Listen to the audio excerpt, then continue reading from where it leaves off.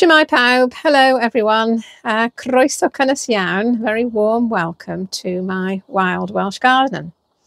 Well, today's video is a little bit different. It's a video that I've wanted to make ever since I started the channel really, and it's taken me this long to sort of sort it out really.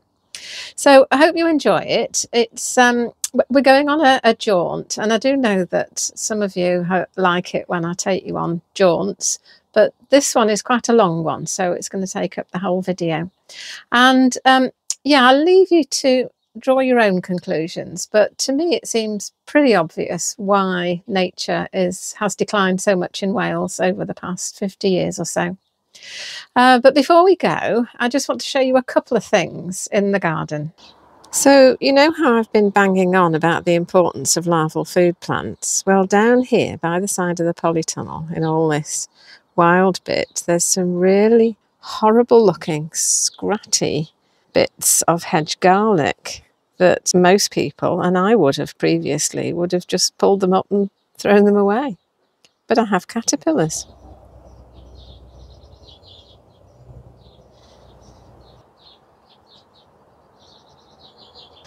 Yeah, so these few little horrible looking plants have managed to support at least 2 orange tip butterfly caterpillars. And I have red poppies. I must have sown poppy seeds at some point over the last 7 years, and every year a couple pop up. These 2 have just opened, just within the last hour. How lovely are they? I've come up to a local nature reserve. It's a bit higher up the Swansea Valley, just inside Aberavon, the national park. The weather's not brilliant, but it's okay. I'm standing on part of the Beacon's Way. This is a national nature reserve. It's also a triple SI, so it's a site of special scientific interest because of the rare flora. So Aberavon and V means the cave of the Black Spring, because underneath here is a very extensive caving system, which I have no intention of ever going into. But I'd heard about this reserve. It says an impressive range of plants grows on the limestone areas of the reserve. And then there's the ring ouzel, there's the dark green fritillary, to all these lovely plants to look for. Wild thyme, lily of the valley, wood anemone, tormental, herb robert, mossy saxifrage, lily of the valley, hart's tongue fern, all these things. And then it says, see if you can spot the rarest plant here, hairy greenweed, a yellow-flowered relative of gorse and broom, which is found at only 2 other sites in Wales. And then it says, later in summer, there's small scabious and autumn gentian. And in the autumn, see a burst of colour when the heather is in flower amongst the bilberry, crowberry, lichens and mosses on the open moorland. I mean, doesn't it sound lovely? So I came up here looking for these lovely plants in the spring, and I couldn't find any of them. And I thought, oh, well, it's just me. Well, I'm looking in the wrong place. I'm looking at the wrong time. I don't know what I'm looking for. Any combination of all those. And then I couldn't find any nice burst of colour in the autumn either. Just the monochrome fields of Molinia, purple moorgrass. So just green in the summer and brown in the autumn and winter.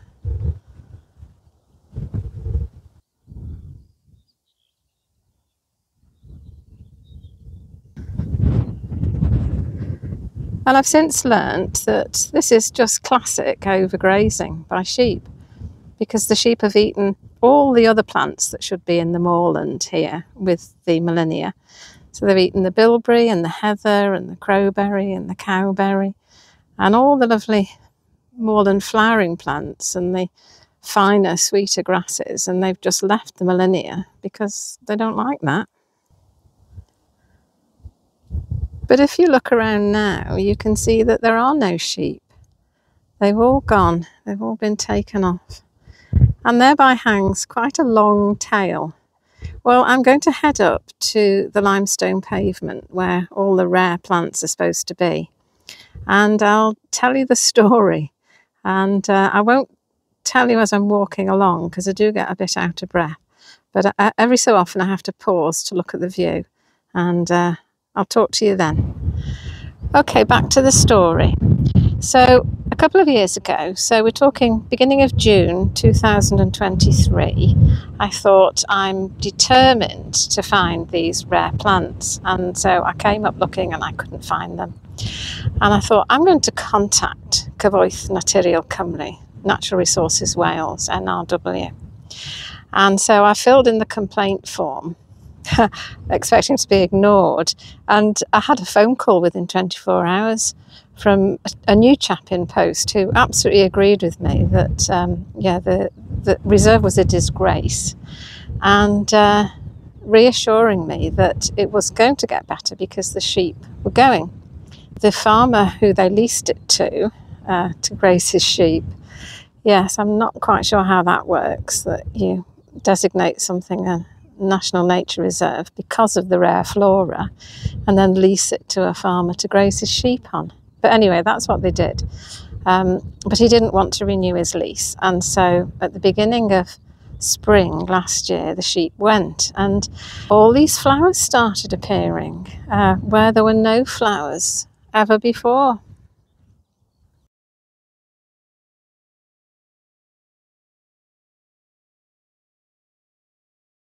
So all along the sides of the path here, this was all grazed to sort of bowling green shortness.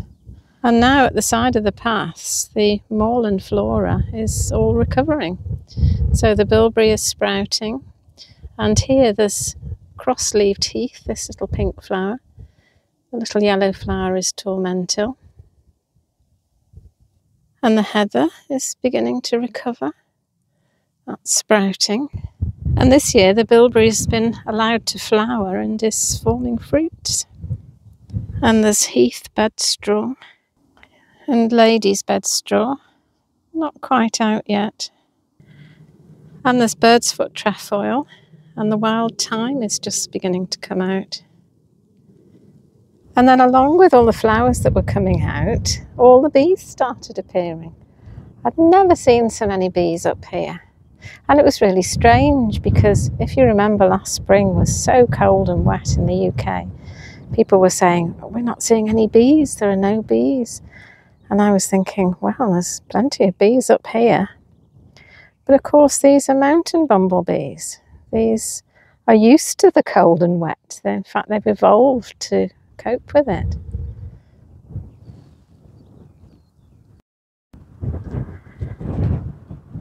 Yes, what was limiting the numbers of these bees wasn't the weather. It was lack of food, lack of pollen and nectar, because there were so few flowers, because the sheep had eaten them all. But actually, this is one of the flowers that the sheep didn't eat. This is a thistle. So this is what kept them going.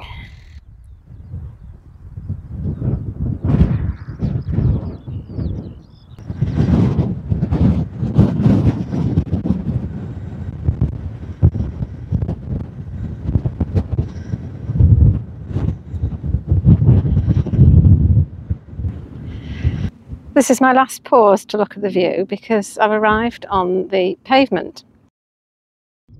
So to continue with the story, I was chatting with the chap from Cyfoeth Naturiol Cymru, and he said that there was restricted grazing on this part of the reserve. This is the limestone pavement where all the very rare plants are supposed to be, and the hairy greenweed.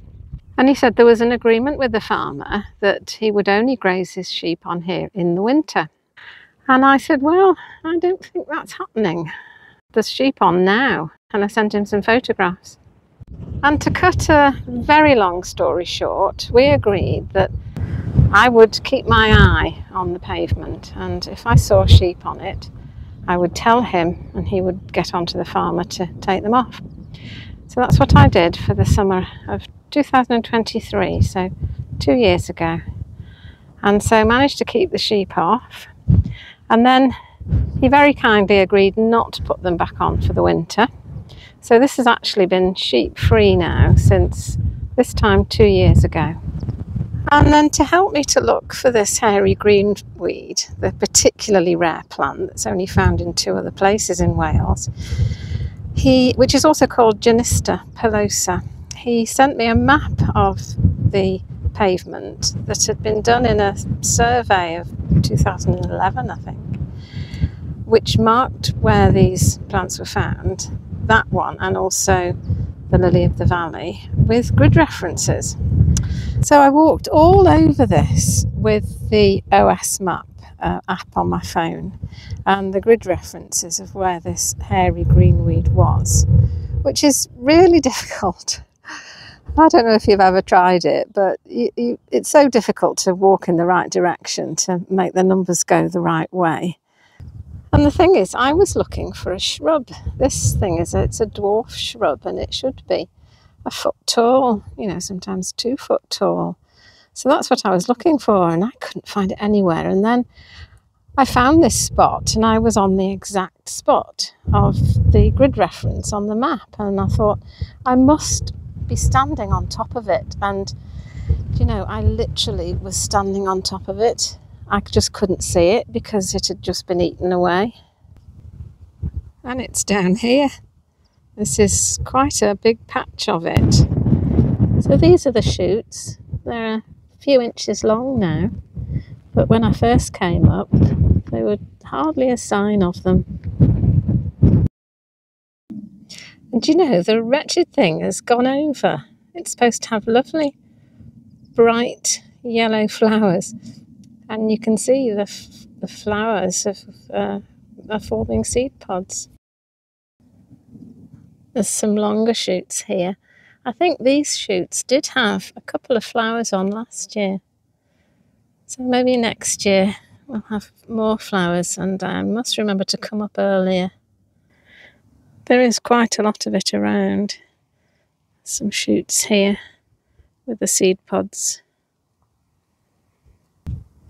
And just next door is the lily of the valley. Well, none of these leaves were visible. Yes, there's quite a few popping up now.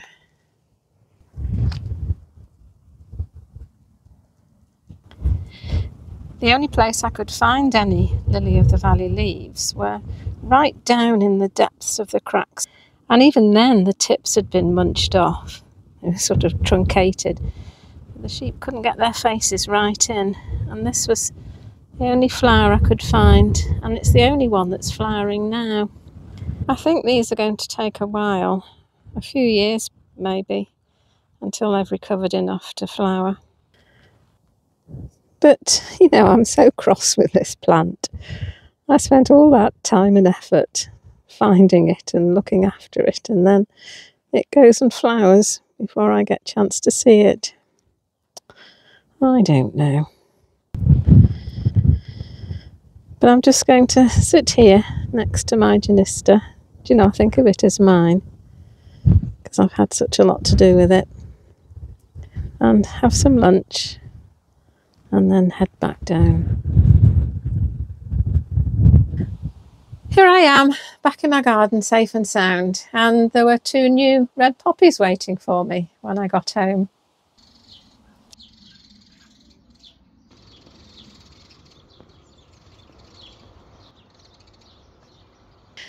So it just remains for me to thank you for watching the video, if you've got this far, and please like the video, subscribe to the channel if you haven't already, and I'll see you in the next video.